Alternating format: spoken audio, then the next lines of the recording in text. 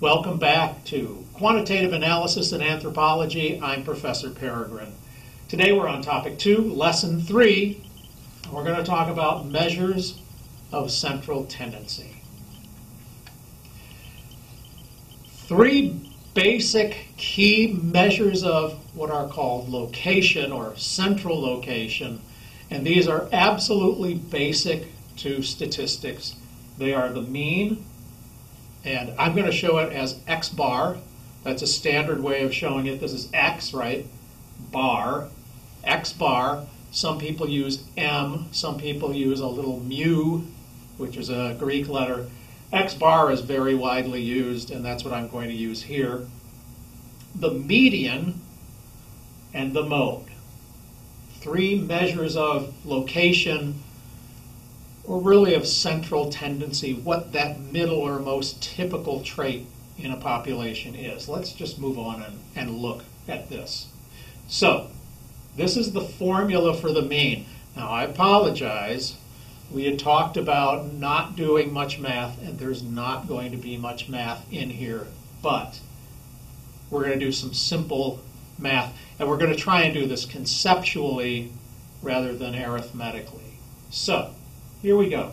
X bar, the arithmetic mean, is the sum, sigma, this is a Greek letter sigma, and it means the sum or adding up, the sum of all the x's in a population, all of the cases, divided by the number of cases. So the mean is the sum of all of the values of all the cases in a population divided by the number of cases in that population. You probably already know this. You may not have seen this as a formula, but you probably know that. And here we have two populations. I hope you can see these well on the screen. One of them is red, and one of them is green.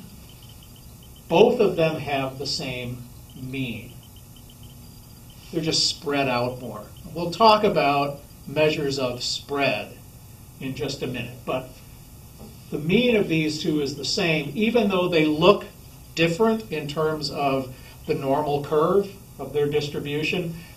They have the same mean, they just spread more. Okay, next one. The mode and the median. These are a little bit easier to understand. The mode is just simply the most frequent case, and I'm showing you this in a skewed distribution because if we go back and look at the normal distribution, the mode and mean are going to be the same, aren't they? Because the most frequent is also at the arithmetic mean in a true normal curve. So I'm showing this in a skewed distribution. Remember what this is? What direction is this skewed? That's right. It's skewed right. Or positively. So here's the mode in this distribution at the most common point. And then, or the most frequent. And then this is the median. The median requires a little bit of thinking about. It's sometimes thought of as the balance point in a distribution. If you created a distribution with little stacks of blocks or little dice, where would you have to hold that in order for it to balance? If you had it on, you put it on a ruler and you use dice to create that distribution, one that looked like this. Where would your finger have to be in order to balance that distribution? That's the median. And so it's simply where 50% of the cases score above that, 50% score below that. That's the median. Notice that the mode here is a little higher than the median, and we'll look at this in a minute. The mean would even be a little bit lower. Okay. These two are not really arithmetically used very much, but they're used a lot to describe things because they're very useful for statistics. If we go back for descriptive statistics, we look at this curve. The mode is the same as the median, because this would be the balance point, is the same as the mean. So for a normal curve, mean, median, and mode are all the same. And arithmetic mean is the best way to describe that. When we have a skewed distribution, then mode or median might be better to use. The mode is going to tell you the most frequent case. So if you have a skewed distribution, let's say of income, you might want to report the modal score because that's the most frequent score. Because we know there's all these very wealthy people skewing that to the right, you might want to report the most frequent score as being the average or typical. With median, that's sort of the middle. That makes a reasonable, what's typical, that's the middle, and that's why you hear the phrase median family income. So let me show you this in comparison. So here we have that distribution I showed you before, and this black line would be the mean, and the median, and the mode.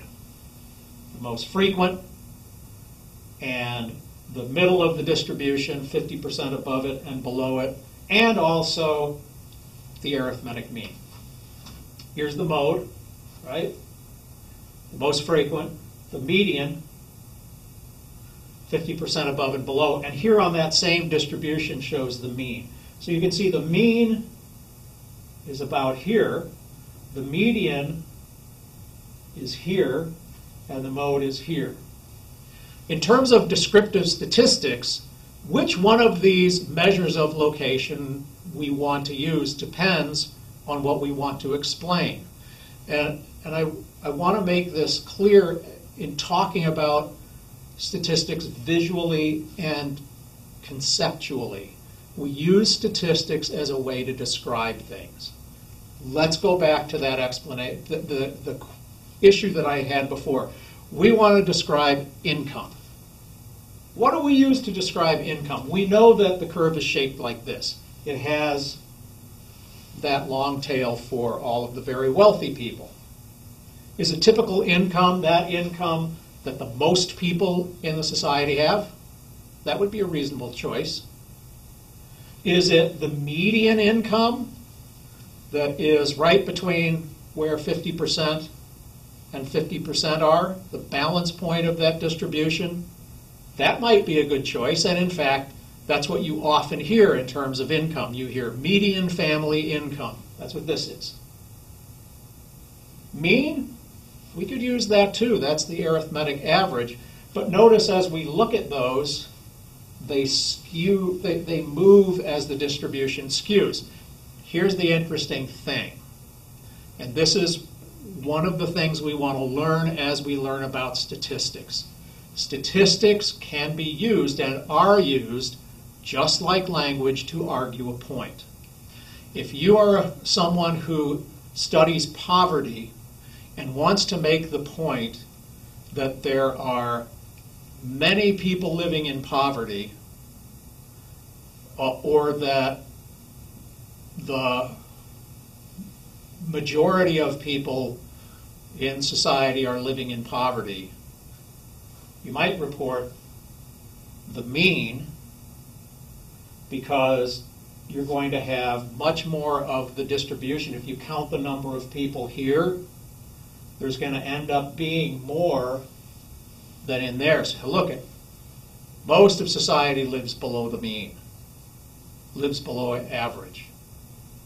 Or if you wanted to say, no, there's things are equal, they're equal. Or, you could say, no, look how much society, this many people live above the mean, or above the average, they're above typical.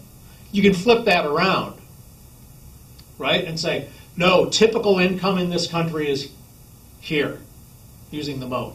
Typical income in this country is here. That rises typical income up higher. No, typical income in this country is here. That rises typical income up even higher. And that's what I want you to think about with these statistics, is that these are tools that you use to make an argument. And you need to be careful about how people are describing things and what tools they use. You will often hear it said that the average income in the United States is something like $50,000. It's somewhere, the average family income is around I think it's $57,000 this year. Average family income. Does that mean this? No. It means that. And it doesn't mean that. But depending on the argument we want to make, we might use one of these others and say average family income. Well, to be more appropriate, instead of saying average family income is $57,000, we should say median family income, or mean family income, or modal family income. So it's an introduction to how you argue with statistics and how people are going to try and push an argument with statistics. And again, that's one of the reasons that we have this class in anthropology, to help you understand arguments, critique them, and help you to make your own arguments. Okay. So, it's a good stopping point. We'll take a short break and come back to talk about measures of dispersion or spread.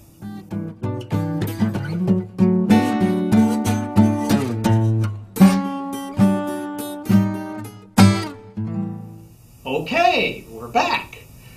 So now we're going to talk about measures of spread or dispersion in a normal distribution. And there are two of those. One of them is called the variance, and it's typically shown with a V. Sometimes it's shown as S squared because it is the square of the standard deviation, which is usually shown by a little sigma, a lowercase Greek sigma. Sometimes the letters SD are put there. These are two important measures of spread, but really the focus is standard deviation, because standard deviation, as we'll see, is the square root of the variance. And so mostly we just talk about standard deviation. It's what's used. This is a squared value, and that's hard to work with mathematically, so standard deviation is what we will typically use. Okay. Told you we weren't going to do math. Don't be afraid. This is another formula to think about conceptually. Variance. Variance equals the sum, remember sum, of all of the scores, x, minus the mean, squared. So you take every score in a distribution, every individual score, and you subtract that score from the mean, remember the mean of the distribution, and you square it. Then you take the next score. You subtract it from the mean, and you square it. And then you divide by n. Minus 1, right? This is the number of cases minus 1. So let's think about this just for a minute. What have we got here in terms of the variance? This is a mean, isn't it? It's an average. You're summing up a bunch of stuff and dividing it by the number of cases, right? It's an average. What is it, though? It's the average amount by which any given case differs from the mean. Let me say that again. It's the average amount by which any given case differs from the mean. Keep that in mind. That's what we're looking here. Look at the formula. Sum of x over n, right? Just add that other stuff in there.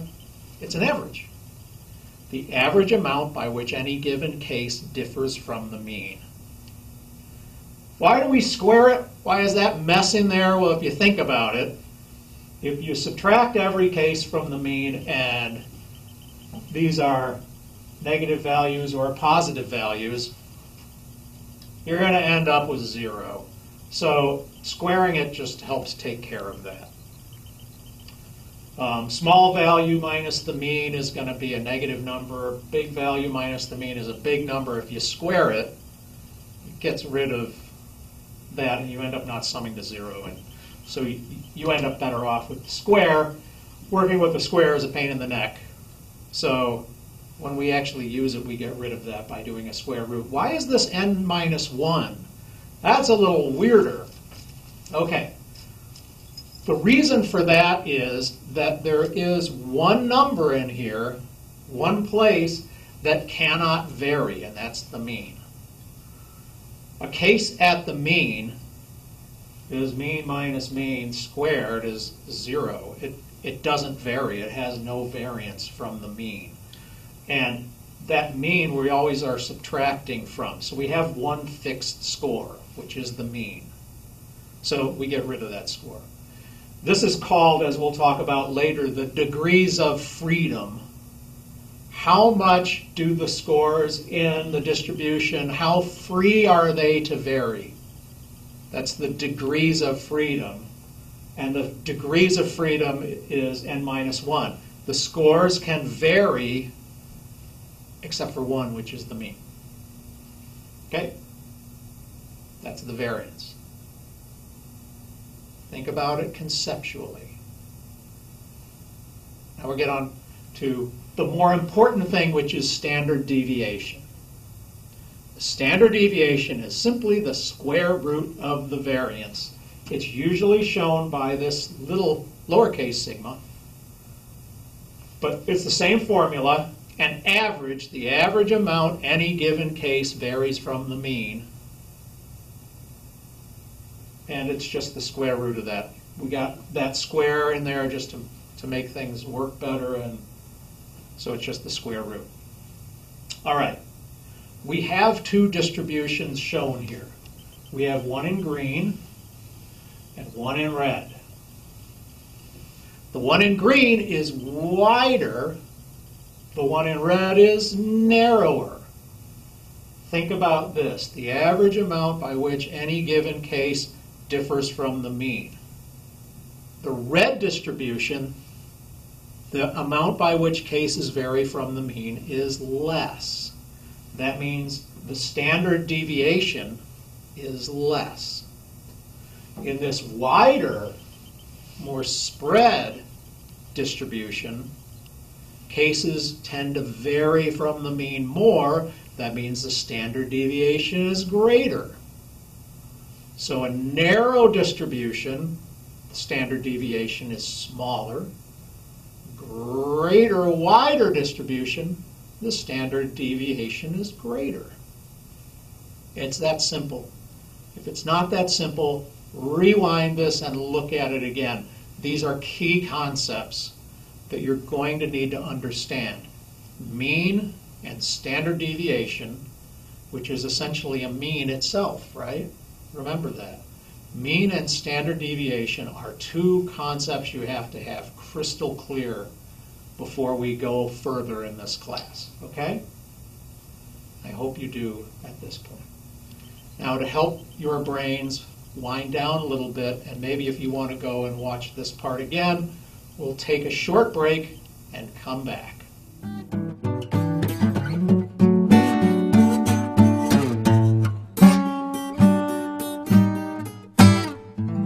And we are back.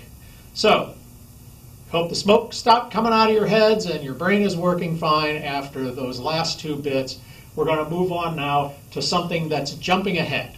And that's okay, because I want to introduce this first, because it brings a lot of this together. We're going to talk about this another time. This is z-scores, or what are called standardized scores. And we'll get to this later on, many times. A z-score, what's this? Well, that looks like an average, doesn't it? It's the value of any given case minus the mean divided by, what's that? Standard deviation. Z-score. Score on a case minus the mean divided by the standard deviation. Why do we do this? What does this mean? This standardizes the scores. How? Well, basically Z is what we call dimensionless. It doesn't matter how this is measured. It can be measured in millimeters, it can be measured in ounces, it can be measured in just counts of something of apples. But you subtract it from the mean, divide by standard deviation, whatever those measurements are get canceled out, and you have no dimension. And that means you can compare, because there's no dimensions, you can compare literally apples and oranges, or millimeters and ounces. You can look at an individual in terms of their weight and height in equivalent means, because here pounds is canceled out, here centimeters is canceled out. So this is standardized because everything's on a level playing field, everything is measured the same way. That's why z-scores are so important. We're going to find out that these are basic to two of the key tools we use, which are correlation coefficients and linear regression. I hope you can see this well enough. This is a normal curve. And what this is showing is z-scores. And this is where things get magic again. Remember, the normal curve is magical. I'm going to blow this up a little bit in the hopes you can see it better. This is a normal curve, and it's showing you here the magic of the normal curve. All right. Remember already, we've got mean, median, and mode in a normal curve, all in the same place. Here we have 0 standard deviations from the mean. That's equivalent to a z-score of 0. We move over 1 standard deviation. That's equivalent to minus 1 z-scores. Down 1 standard deviation, no matter what it is, and again, no matter what we're talking about. Inches, pounds, and we can compare cases on their z-scores in inches and in pounds, and that's why z-scores are important. They're standardized. They're dimensionless. Minus 1 z-score, minus 1 standard deviations, those are equivalent. And here's where the real magic comes in. Minus 1 standard deviation, minus 1 z-score, we know by probability theory that 34.13% of the population, or basically 34%, of a normally distributed population is scores between 0 and minus 1 z-scores. Same between 0 and 1. So between 1 and minus 1 z-scores are 68% of the population. Given the z-score for any given individual, we can tell where they are located in a population and the probability of them being typical. Because we define in statistics by convention, and it can change, that in general, a case that lies outside of 2 standard deviations on some score is atypical of that population. That's just a general assumption or a decision that's made by convention, but we're going to find out that varies depending on what we're talking about. 1.64, 1.96 standard deviations, but we'll just say 2 for now. When you get to 3 standard deviations, 3 z-scores away, then you're in a situation where individuals scoring here are probably not actually part of this population. They're probably part of another population. And in fact, if you get a little bit more than 2 z-scores away, you can pretty well assume that these individuals have been somehow pulled from a different population and put in here, but they're different. So if we have height, let's say, typical person is between -2 and 2 standard deviations. Gigantic basketball and football players are up there. And we could almost say they're in a population of really, really big people. We come down here in height, -2, -3 standard deviations away from the mean, -2 or -3 z-scores away from the mean. And here we have very small people, or maybe little people, who are dwarves or have dwarfism, and so they really are, in terms of height, kind of a different part of the population. These people might have extraordinary growth, hormones that have caused them extraordinary growth. So they're really, in terms of height, they're a different part of the population. That's what these z-scores can do for us. And I want to emphasize this, I'll emphasize this again. If we want to talk about people and their uniqueness, and we do, how people are unique, special individuals, we can do that with words. But think about it. When we can use numbers like this, we can tell with precision how similar they are and how different they are on different characteristics. And we can say where they stand in a population, that they are typical in one way and really unusual in another, and typical in a third and really unusual in another. And we can take anybody and, looking at this, use probability and say probabilistically how similar or different they are from the bulk of the population. To me, that's a really powerful way to be able to talk about and look at and understand diversity. And again, I want to point this out, that math, statistics, is another tool in your toolbox to talk about humans and culture. Language is a very important tool. We're trying to add an additional tool that, in my opinion, is very elegant and precise and really adds to our ability to talk about the human condition. Okay, that's it for today. We'll see you later.